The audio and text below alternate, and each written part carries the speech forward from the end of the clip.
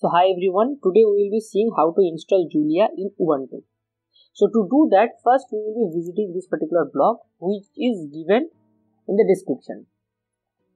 So first step is to go here and go to the file where you want to install Julia. Like I want to install in this particular file, and you have to open the terminal in this particular file. Now what you guys will be doing, you guys will be copying this particular command, and you can either paste it here and run it, or you can directly click on this particular download link and download the Julia file. I will not download it because I have already downloaded it and it is in my download folder here. So I will cut it from here and go to that particular Julia folder, and I will keep this particular file here.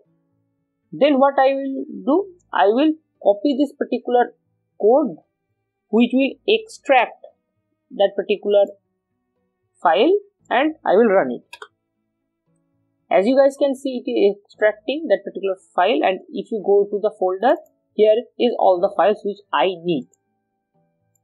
Then you will run this particular code in the same terminal like this, and you will put your password.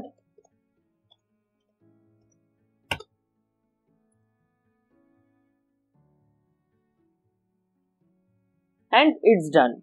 Now you have to just create a symbolic link to use Julia in the terminal. So finally you just run this particular command like this, and Julia is installed. To check if Julia is installed, just write Julia and click and enter, and as you can see, it is indeed installed. So now I will suggest you guys to install few packages in this particular Julia to follow up in the upcoming tutorial. So to install the packages, as suggested here, click this particular, that is closing third bracket key in your keyboard, and it will show you something like this, that pkg and then a symbol.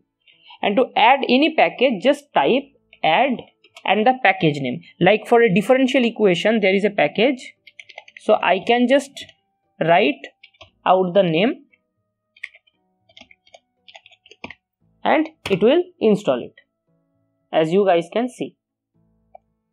So I hope it is clear how to do these particular things. So there are few packages which you guys should install, and I will just write those down in the description and also in this particular blog. So see you guys in the next video.